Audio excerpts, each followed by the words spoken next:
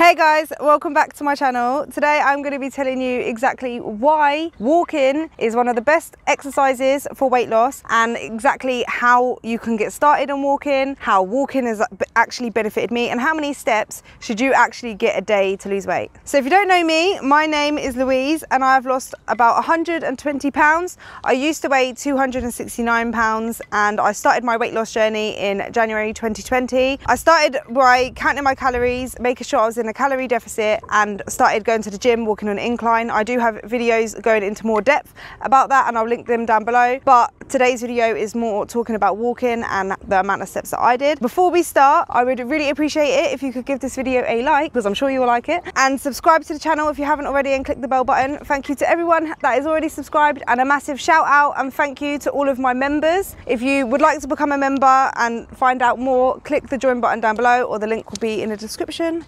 So yeah, let's just get on to the video. I have a bug in my breast. Oh my days.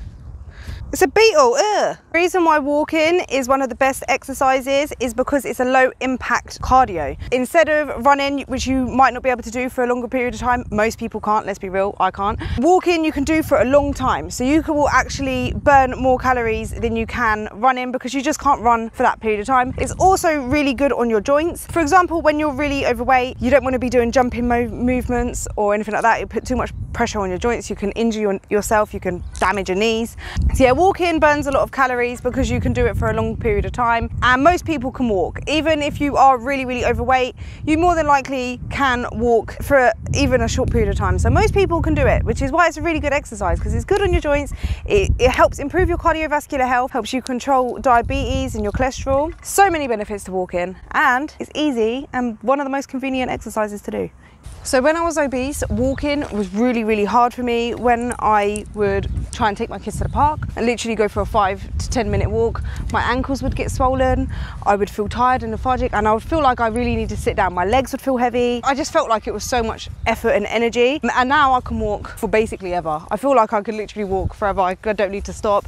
Very rarely do I need to sit down or anything. I can do probably about 20,000 steps without actually feeling tired, which is pretty amazing, and that has been within a year, right? Trust me, if you feel like you won't ever be able to get to a point where you can walk for a very long time, don't get discouraged. I'm telling you, if you gradually increase your activity, increase the amount of walking you do, you can get there. So when I actually first started to lose weight, I did walking on an incline in the treadmill. I didn't really actually go for walks in the beginning, but I was averaging about 2,000 to 3,000 steps a day when I first started, because I wasn't increasing my daily activity that much, apart from going to the gym in the morning. So other than that, I was getting about 3,000 steps a day. A few months into me losing weight, I decided to get a Fitbit just to track my steps and actually see how active I am, how many steps I'm getting a day, and that really did encourage me to increase my activity and go for walks.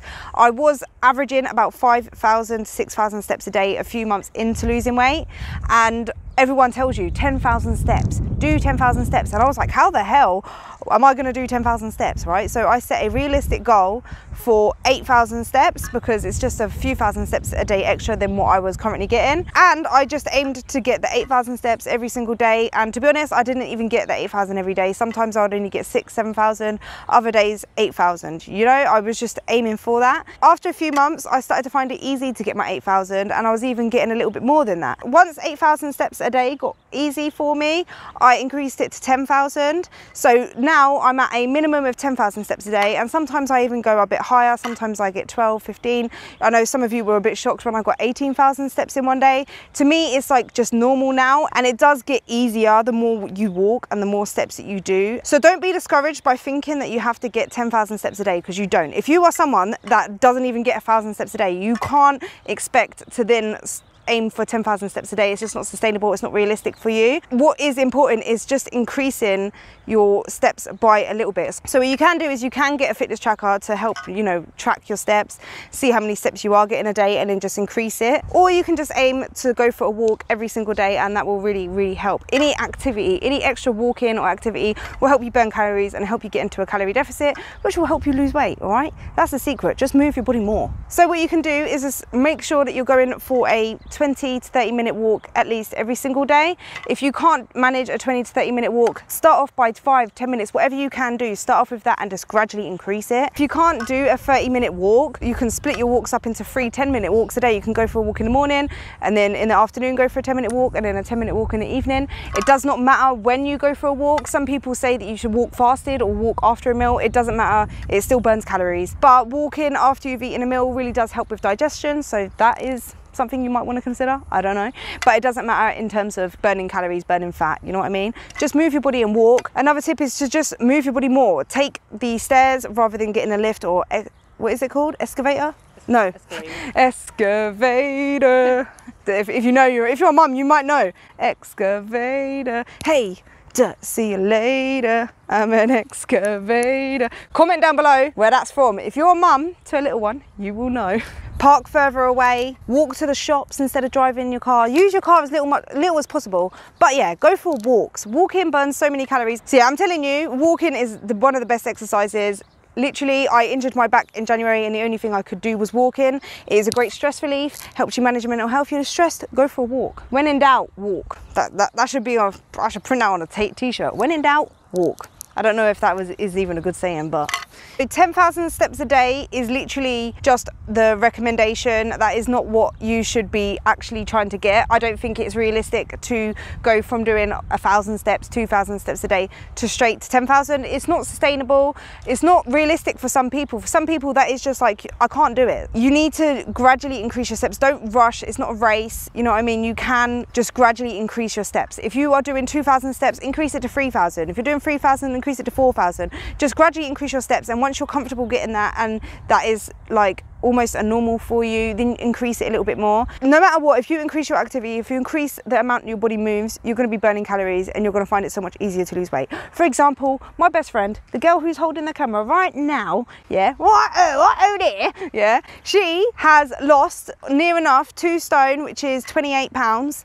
yeah, all just by counting her calories and walking. She doesn't do exercise, she doesn't want to exercise, but she does like walking. And I told her, you know, get a Fitbit, get them steps in. And now, you know what, before she got a Fitbit, yeah, she was like, nah, I don't want to get one. She got one, and now she's like, oh, better go get my steps in.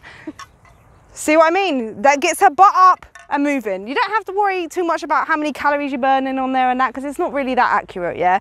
But what I do like about Fitbits and fitness trackers, step trackers, is that it keeps you aware of, you know, how active you are. Sometimes you might not even realise, you think you're more active than what you are. Sometimes I won't even look at my Fitbit, and I'll be moving around the house, I haven't gone out for a walk, and I look and I'm like, oh my days, I've only got like, I haven't even got 1,000 steps yet. And I'm like, what have I been doing? I thought I was more active, I thought I was moving around, but so, you know what I mean? It's good. I just find them really motivating to get you moving, but you don't actually need to get a step tracker to go outside and walk. Anyone can go and walk. If you've got a dog, go take them for the most walks they've ever been on in their life. Daily walks every single day. Your dog will love you even more for it, I promise. Right? If you've got a cat, whack a lead on there and go, I'm joking.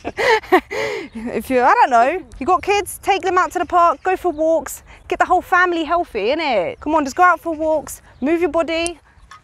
See, I thought I'd bring you guys out along with me on a walk today.